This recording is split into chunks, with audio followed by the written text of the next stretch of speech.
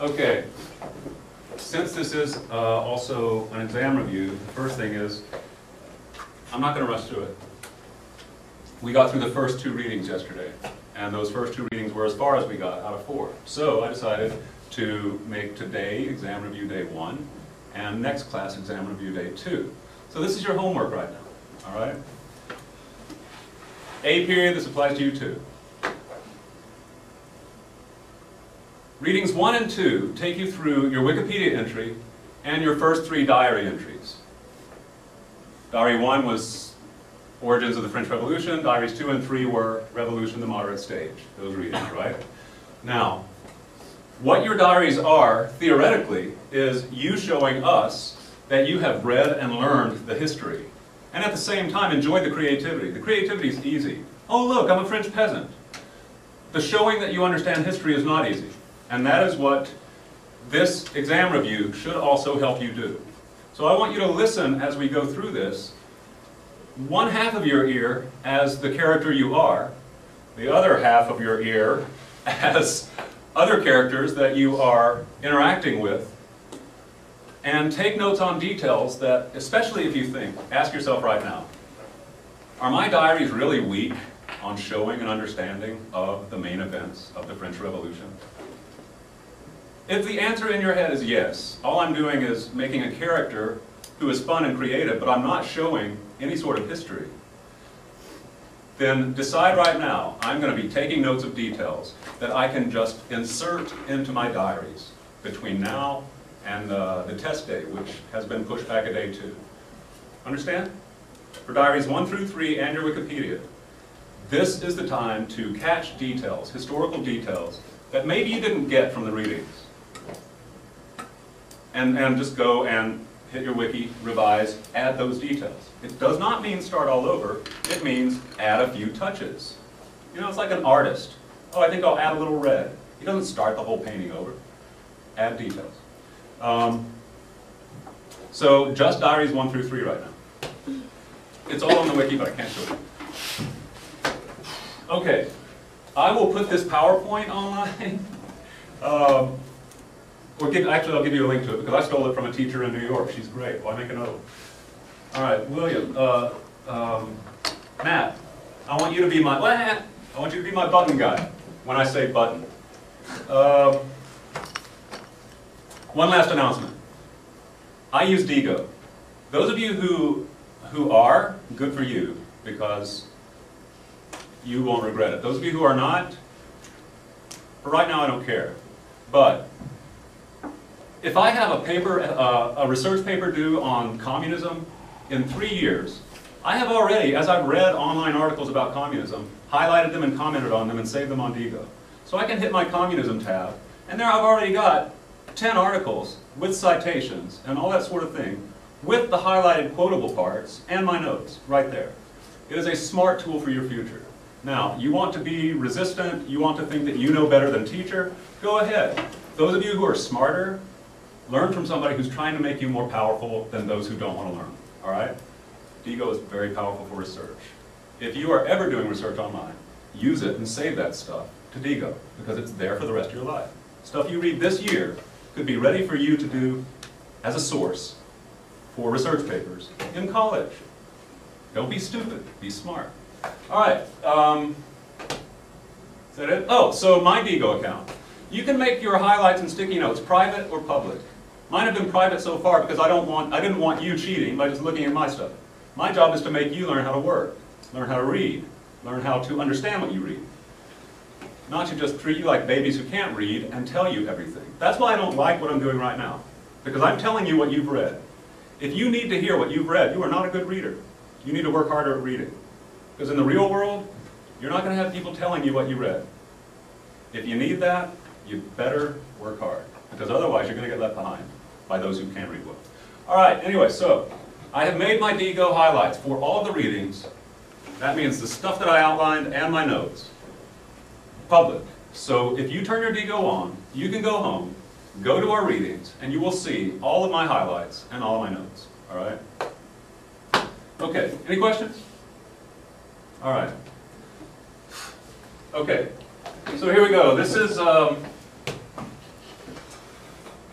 a PowerPoint that basically covers readings 1 and 2, the origins of the French Revolution and the moderate stage. All right? And it's called the French Revolution bourgeois phase. Notice, the bourgeoisie were the ones who were moderate. They were the ones who controlled the government until Robespierre and the Terror came in what, 1792. So this is readings 1 and 2. Matt, go. All right, we're going to start with the monarchy. Again, you can tell me now, how many estates are there? 3. What's left out besides the 3 estates? What else was there in France? Monarchy. The monarchy. So let's start with the monarchy. Notice, this is valuable. You want to put realistic details for your Ant Farm diaries? Look at these pictures, these paintings. They give you all sorts of details. Think of yourself as a novel writer. You are writing a historical fiction novel. You need details. Hello, there's a million of them. Steal, borrow, cheat, don't cheat.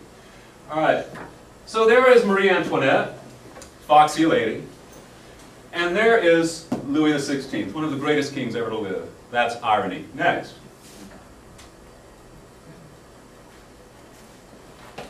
Next. Marie Antoinette's peasant cottage. I think this is near Versailles. You've seen, if you've gone to any of the secondary sources, look where this woman lived. Oh, my little quaint peasant cottage. This is probably worth, you know, I don't know, $500,000. Nice little pond there, etc.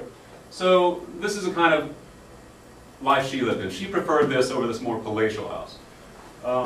Setting, details. Marie Antoinette, where are you? Marie Antoinette? Setting, details. All right, next. Next. Next.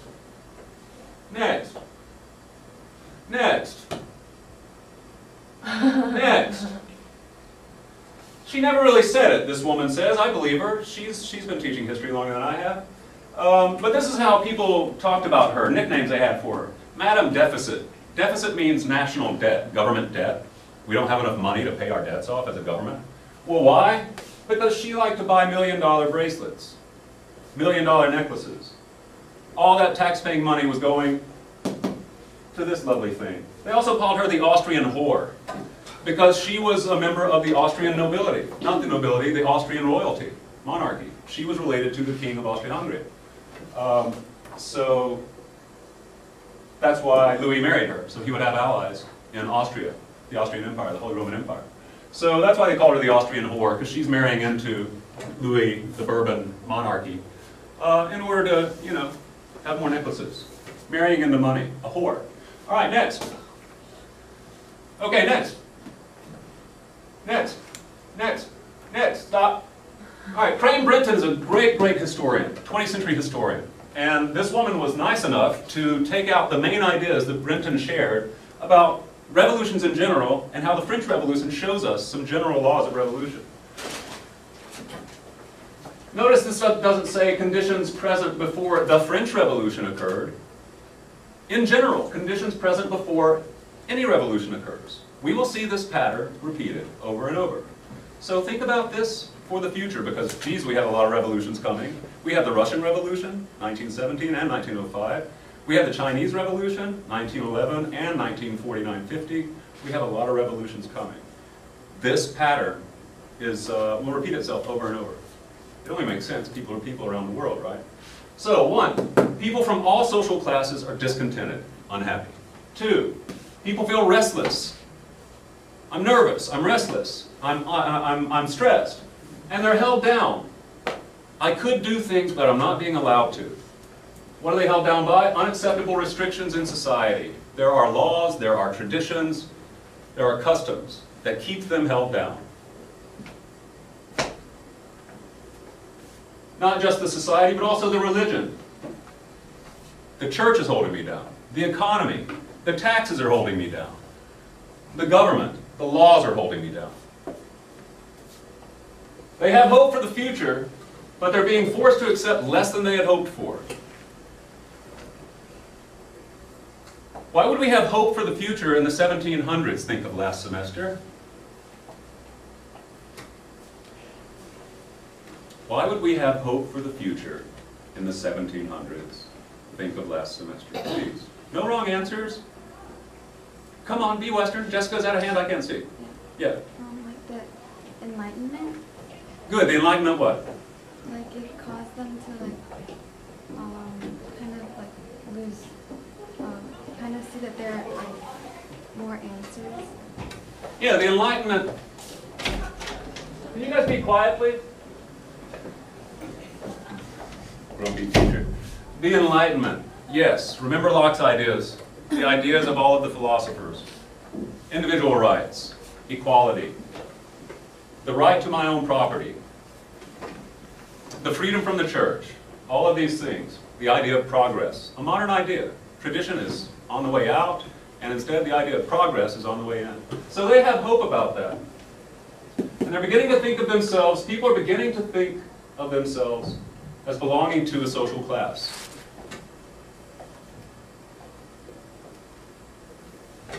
I belong to the third estate. I belong to the second estate. I belong to the first estate. But there's a growing bitterness, tension, hatred between all those classes. Next. Strangely, the social classes that are closest to each other are the ones that hate each other the most. Next. Who cares? I'm not going to go too long on this. Stop. The scholars and the thinkers, the philosophers, the humanists, the philosophers, they start giving up on the traditional ways. They just, we've tried hard enough to make this work. It doesn't work. Let's face the facts. We need to change things. Down with the old. The government doesn't respond because the government is the old. I want to keep my job in the government. I want to keep my privileges in the government. I'm not going to cooperate with this. And so the leaders of the government and the ruling class also start doubting themselves. Because, geez, look, they just stormed the Bastille, 20,000 people just marched on the King's Palace in Versailles. Of course you're going to start doubting yourself. Maybe I'm doing something wrong. Strangely, George W. Bush doesn't seem to doubt himself, although like 70% of the American population is voting against him and saying, oh, horrible, horrible, but he doesn't doubt himself. Most leaders do when they have that much evidence. And when they start doubting themselves, those of you in first and second estate, those of you even in the bourgeoisie, they start joining the other groups. There were aristocrats who were saying, you know what, this system does stink. I'm going to join the progressives. I'm going to join the liberals, the philosophers, the new ideas, the revolutionaries. Next. And the government, Louis, can't get enough support from any of these people to save his own skin. So these are, again, conditions before any revolution occurs. Next. Obvious. We know that debt is what caused the French Revolution, the main cause. Louis was in so much debt that he could not get the finances to avoid going bankrupt. As in, the government has no money, and it's got such a bad record of paying off its debt that that anybody will give it anymore. So what do we start doing? Raising taxes beyond what the people will accept. Next. This is a really good slide. Remember, you do have an essay test. Your essay test is, and I've put the essay question on the wiki. This whole year, it's called Modern World History. What does this add to the birth of the modern, this world that we live in, that is new? We've seen the fall of the medieval in terms of theocracy, the Catholic Church ruling, in terms of science and worldview, the scientific revolution. What does this add?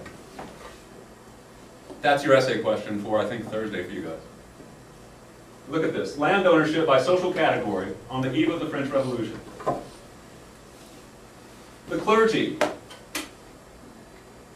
2% of the population, the first estate, 2% of the population. They owned up to 10% of the land. Churches, monasteries. The nobility, 1.5% of the population, owned 25% of the land. I'll put this up here so you can see this. Go back to it. The bourgeoisie, the rich third estate people, the business people, professionals, doctors, lawyers. 8.4% of the population owned 1/3 of the land. The other 87% owned up to 45% of the land. So let's put it together.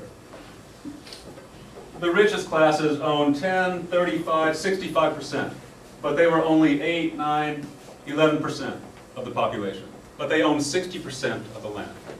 11% owned 60%.